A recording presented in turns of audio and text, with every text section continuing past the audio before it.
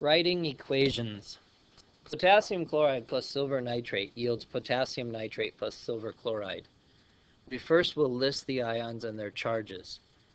Looking on our ion sheet, we will find that we have potassium at +1, chlorine at -1, silver at +1, and nitrate at -1. The same holds true for the product side. Potassium is +1, nitrate is -1, silver is +1, and chlorine is -1. We can now write out the formula equation.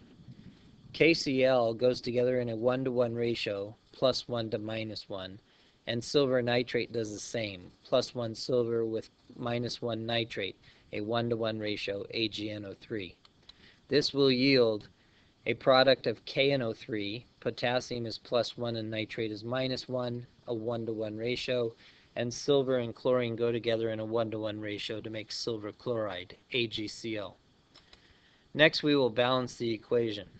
We count the atoms on the left or reactant side of the equation, and we find that we have 1 potassium, 1 chlorine, 1 silver, and 1 nitrate.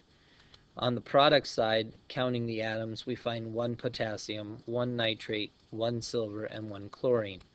We see that this equation is already balanced.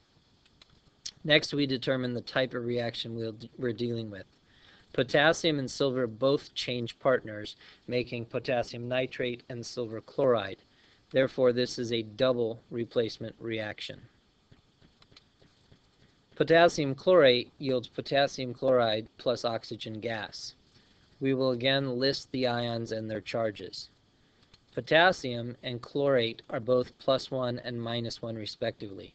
Potassium is +1 and chlorine is -1, and we are reminded that oxygen is one of the diatomic elements and therefore in its gas state is O2. We write out the formula equation. KClO3, potassium and chlorate go together in a 1-to-1 ratio, +1 to -1. Potassium chloride is KCl, 1-to-1 ratio, +1 to -1, and oxygen gas in its state is O2 because it was one of the diatomic elements. Next, we will balance the equation. KClO3 yields KCl plus O2. We notice that 1 K and 1 Cl balances from left to right, but the oxygen is 3 on the left while it is 2 on the right. To solve this, we need to balance at 6 oxygen atoms.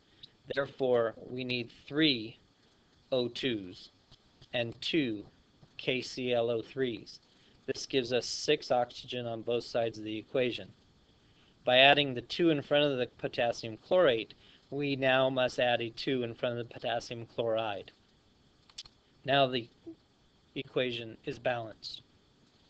To determine the type of reaction, we know that potassium chloride is breaking down into potassium chloride plus oxygen gas, making this a decomposition reaction.